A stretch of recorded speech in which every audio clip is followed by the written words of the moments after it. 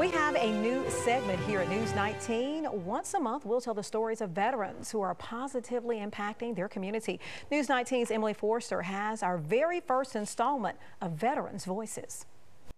What has happened to Iraq veteran Tony Hernandez since he left the Army will unfortunately hit home for many. It's a story of despair and now a story of hope. I decided to go Army right after my first year of college. Tony Hernandez went to Iraq in 2008. He was there for a year. Many sleepless nights. You pray, and you just say, God, you're going to bring him home safe. And he did come home, but his mom, Rosanna Cox, says he was not the man who left. He was always outgoing. He was just lucky-go-happy, and he was very quiet and wanted to just be on his own. And I felt like, wow, what's happened to my son? There is no welcome back home.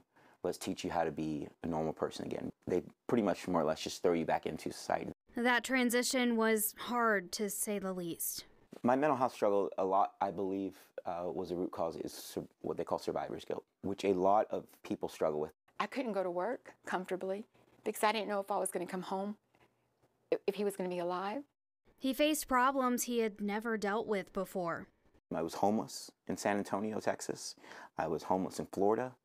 I was drifting from one VA to another, just lost. I was completely lost as a human being. When I found out about the homelessness, part of me died. Whether it was my son or anybody, no one should have to go through that after you went to serve for your country. And he's not alone in that struggle, what he calls suffering in silence. I have lost more friends due to suicide than to combat losses. And that is a mind-wrenching feeling, to feel that loss. Someone you know made it with you, but once he got back, just couldn't take the pressures. Some of his struggles involved accessing his benefits from the VA, saying it was hard to get answers. I've been diagnosed with a traumatic brain injury, upper back injury, PTSD, sleep apnea, and tinnitus. And the VA has only rated me 80% disabled. Hernandez reached a turning point, taking steps toward healing and recovering. I had to be willing to grow, say, okay, the person I left as at 19 is not the same person I am now. And that's okay because I can be better than that person. He says it's been a 7-year journey. Luckily, the VA did cover for my schooling, so they're paying me to go to school. It's been a long process, but things are getting better. His mom now serves veterans like her son. She's on a VA advisory board and serves as a community liaison with the Semper Fi Community Task Force. I'll forever be a voice for my veterans, whether my son had gone through what he went through or not. No veteran, no family, no mother should ever go through the storm, the darkness that I had to go through. Hernandez works a full-time job now, and he's engaged to be married. He and his mom say they tell his story in hopes of reaching even just one other veteran who may be struggling. I'm glad I'm getting to plan a wedding instead of have had to plan a funeral.